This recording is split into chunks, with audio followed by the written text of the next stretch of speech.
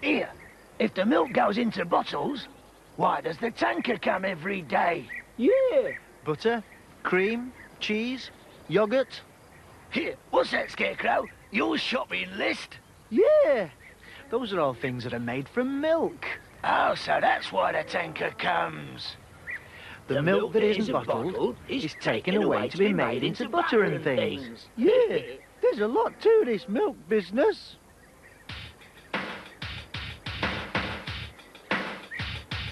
When cows stand around in a field just grazing, you mustn't ever think that they're being lazy. They're working very hard, being very good, eating all the grass, chewing all the cud. Working very hard, being very good, eating all the grass and chewing all the cud. Here, what does chewing the cud mean? I know that. Cud is what grass becomes after the cow has chewed it a couple of times. Oh, so that's the beginning of grass turning into milk. Yeah. Now when the grass is swallowed deep inside the cow, she can turn it into milk in just a few hours. From that milk you get cream, cheese or butter, and the milk comes from the cow from a place called the udder. Yeah, that milk may be made into cream, cheese or butter, and it comes out of the cow from a place called the udder? What's an udder? That's the part of a cow that hangs underneath her tummy, full of milk. Yeah, pull the other one. Now the milk from a cow has to be chilled, then around a machine where the bottles are filled.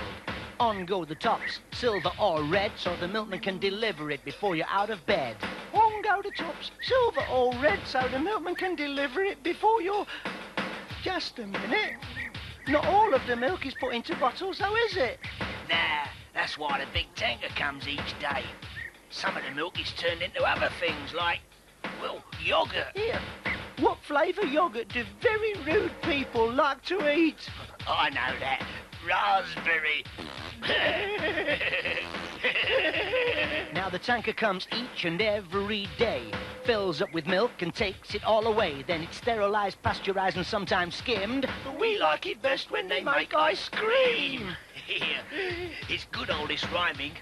Listen to this one.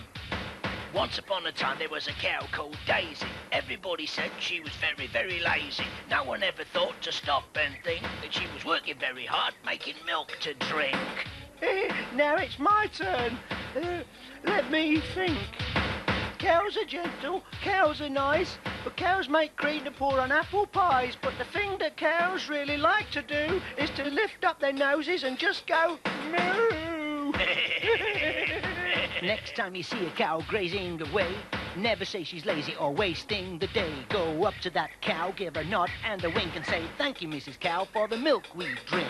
Go up to that cow, give a nod and a wink and say, thank you, Mrs. Cow, for the milk we drink.